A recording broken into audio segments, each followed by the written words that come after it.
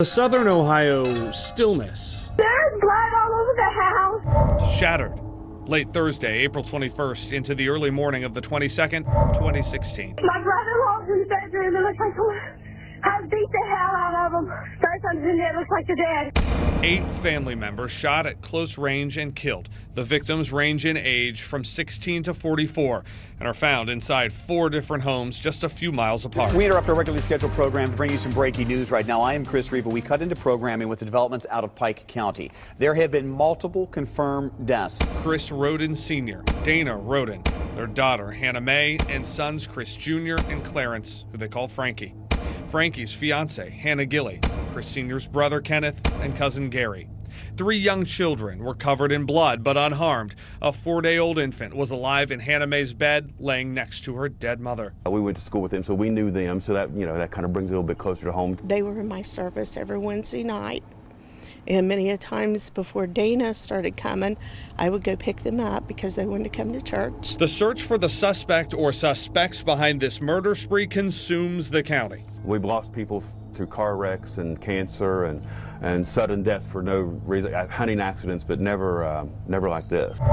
County and state investigators picked through those 4 scenes for hours. This was a pre-planned execution of 8 individuals. It was a sophisticated operation, and those who carried it out were trying to do everything that they could do to hinder the investigation and their prosecution. The crime scene is so massive, investigators tow the homes to a secure warehouse to preserve evidence. You came in like thieves in the night and took 8 lives, some being children.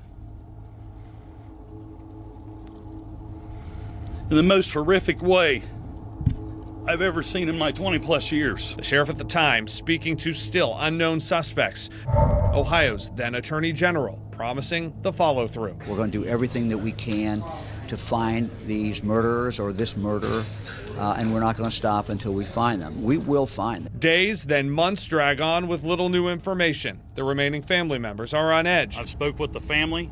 It's very evident that they were a target of this horrible crime. Me and the Attorney General spoke with them. I cautioned them that they were a target, and I told them to be armed. Dana Roden's dad believes that too. Whoever done it knowed the family, because there were 2 dogs there that would eat you up. But I ain't gonna say no more. Autopsy reports show whoever shot the Rodens did so at close range, even sometimes with the gun barrel touching their skin. Gary Roden was shot 9 times, at least once through a door. 6 of the other victims were shot between 3 and 5 times each in the face and head, and Kenneth Roden was shot in his right eye. 1 year in, the Attorney General releases this plea from the family. I just don't understand how anybody could do that to anybody. My nephew just got his driver's license. He was only 16 years old. He had a whole life ahead of him. Frankie and his fiance, Hannah, their lives were stolen. All of their lives were stolen. They were taken away from their kids. They were taken away from us. Hannah Mae didn't get to graduate. She was supposed to graduate last year. Christopher didn't get to go to prom. I'm begging to you to please come forward and tell what you know about it. As the investigation grinds on, so does the rumor mill. Early on, investigators find evidence of a commercial pot grow at 2 homes and evidence of cockfighting. Mexican drug cartel is whispered across the state, but the sheriff discounts that, zoning in on people who knew the victims. You're saying that the suspects likely either live in Pike County or in the area somewhere nearby? Yes, that is my belief. Eventually, investigators' eyes turn to Alaska. Police put out a public plea for information on the Wagner family. The connection. Jake Wagner is the father of Hannah Mae Roden's then 2-year-old daughter, who was with Jake the night of the murders. Police say there was a custody battle brewing. We promised that the day would come when arrests would be made in the Pike County massacres. Today is that day. 2.5 years after the massacre, arrests. George Billy Wagner III is picked up more than 100 miles away in Lexington, Kentucky. You are indeed George Washington Wagner III, who was wanted in Ohio. I'm George Washington Wagner III. I guess I am. At nearly the same time, police arrest his wife Angela at their Scioto County home and sons George IV and Edward Jake during a traffic stop north in Ross County. Authorities say they planned the attack, watching the family's movements. And though there were no witnesses aside from the very young kids, investigators believe they have the evidence. They left a trail, the parts to build a silencer, the forged documents, the cameras, cell phones, all that they tampered with, and the lies. All the lies they told us. Prosecutors also charged both Billy and Angela's moms with perjury and obstructing justice connected to the investigation. They are charges that would later be dropped for one and downgraded for the other. The start of a long process of justice to return some of that stillness to Southern Ohio. And Evan Millward from our affiliate WCPO joins us live now. Evan, where are we now in this case? I know one of the defendants was in court recently.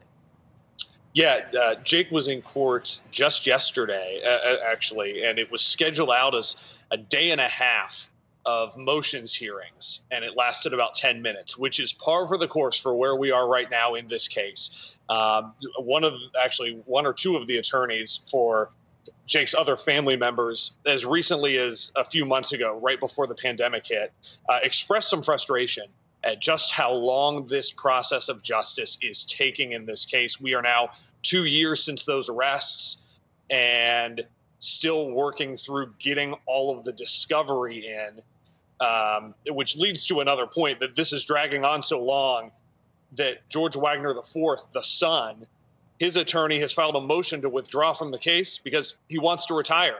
And the state has told him it's going to be at least another year before these go to trial. The Wagners are they being tried separately and not together? They are all being tried separately. They're being held in separate jails all across the state of Ohio, and each case is moving forward on its own. And how much is the virus, COVID-19, playing into these delays? And I know there was a trial date for at least one of these cases in the spring or early summer. Yeah, and I think the goal, at least early in the pandemic, was to try and get at least one of these started in the fall, though right now that's not scheduled out at all. That doesn't appear to be maybe in the realm of reality at this point with this. It really only felt like a couple of months delay in the hearings on our end as reporters. In this case, there were a couple of months delays. They've configured the courtroom. There's just one courtroom in Pike County at the courthouse in Waverly. They've reconfigured it to be pandemic safe. So they have started up again in the last month or so.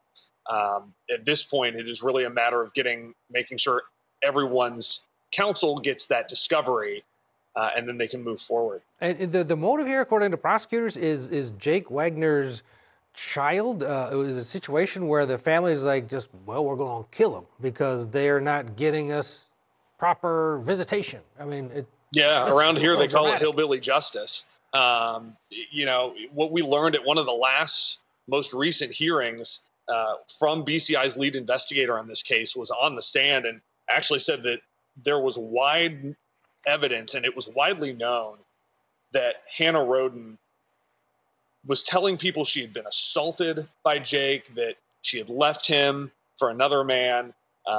And she said, the quote was, she had sent it to another Wagner family member who's not involved in the case.